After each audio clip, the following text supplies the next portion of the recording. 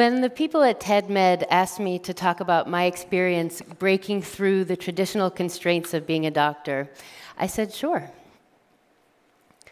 Oh, just kidding. No, really, I want to preface my talk by reassuring all of you that I'm going to try extremely hard not to break through in any other ways today. For a long time, I thought that being a successful physician was what was going to make me happy. I devoted almost all of my time and energy towards my career. And yet, with each academic or medical accolade, I kept feeling like I had not quite arrived, like the happiness I was seeking was still just out of my reach. Years later, my husband Scott and I wrote a song about that feeling, which I'm going to sing for you now.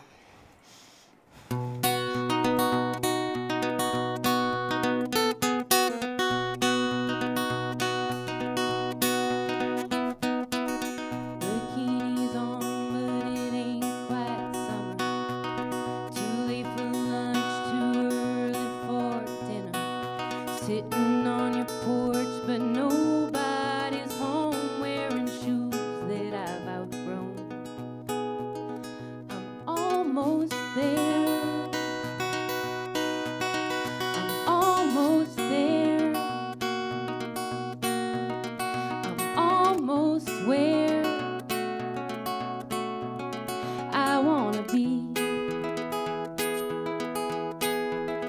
It's almost here.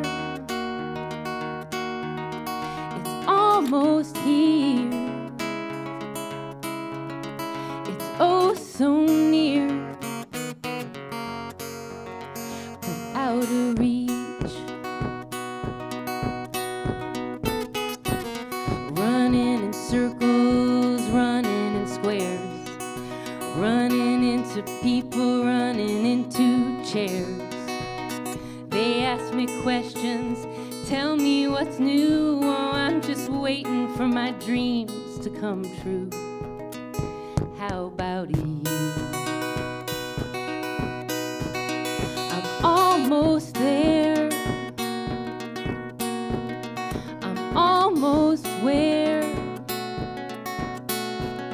I wanna be. It's almost here. It's almost here. It's oh so near, but out of reach. Hopes and aspirations call for inspiration, perspiration, just add frustration, and by my calculation, you'll be almost there, almost there, almost where you wanna be. It's almost here. It's almost here. It's oh so near, but out of reach.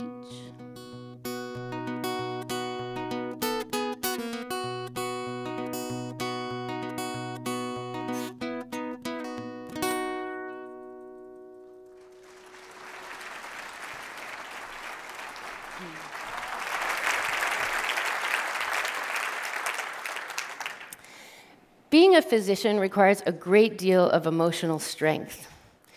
The needs of our patients and their families and our own medical teams have to take precedence over our own needs. We're taught to be givers, no matter what else is going on in our own lives. Just this past Saturday night, I was up almost the entire night taking care of a patient who had become very sick in the intensive care unit. It didn't matter that I'm 8 months pregnant or that I had just worked 6 12-hour days in a row and had to be back at work the next day, or that I had been up the 6 previous nights with our 1.5-year-old daughter who's currently teething. None of that really mattered. What mattered was that this patient needed my care and attention, and my priority was to give it to her. Nevertheless, that type of stoicism, day in and day out and day in and day out, became difficult for me over time.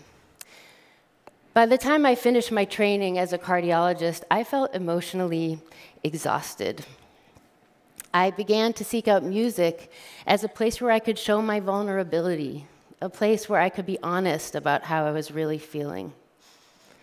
I found that making music made me feel more balanced and more at peace than I ever had before. I took my first part-time job as a cardiologist to make more time for music, thinking that surely at some point I'd go back to my real life. Fast forward 7 years, and I've never looked back. I now live in Nashville, Tennessee, with Scot, my songwriter husband, and our daughter.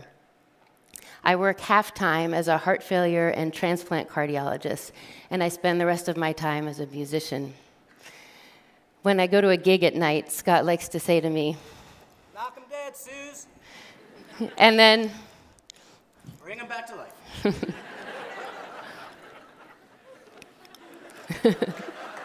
it's not boring being married to him. Although at first I needed music to escape the pressures of being a doctor, I'm now sure that all of the practice I've had showing my vulnerability through music has made me a better doctor. Instead of suppressing my sadness at a bad outcome for the sake of being strong for everyone, I now find myself admitting how sad I feel and even crying with my patients and their families. I've found that when I show my vulnerability openly and unapologetically, that the people around me feel more comfortable showing how they are really feeling too, and everyone breathes a sigh of relief. I'm going to be vulnerable with all of you now and leave you with a song I've never performed in public before. I wrote it recently with a friend of mine in Nashville named Corby Lenker, and it was inspired by my own very unexpected journey towards my current life as a doctor and musician and wife and mother. It's called "Sometimes Your Dreams Find You."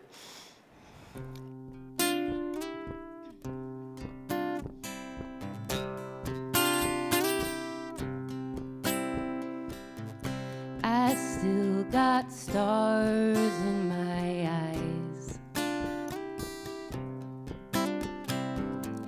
I'm just looking at a different part of the sky. From 24 chasing maybes to 39 holding my first baby. It's crazy what happens with a little time. Back then, I thought I had to break the mold. Nothing worse to me than getting old. Now I feel I'm just beginning a different game. I'm finally winning. You start living when you stop keeping score. Dreams do come true. Sometimes you find your dreams. Sometimes your dreams find you. I see the stars in your eyes. I know you're not looking for advice. Chase your dreams until they find you. Make sure the stars don't blind you or define you. It's okay to change your mind.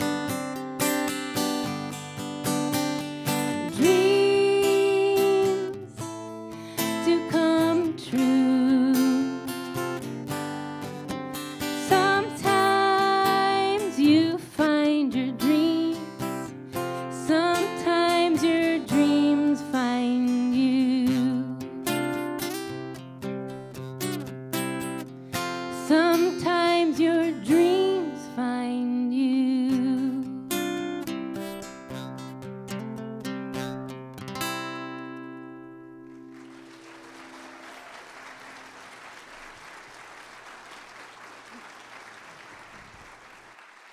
Thank you.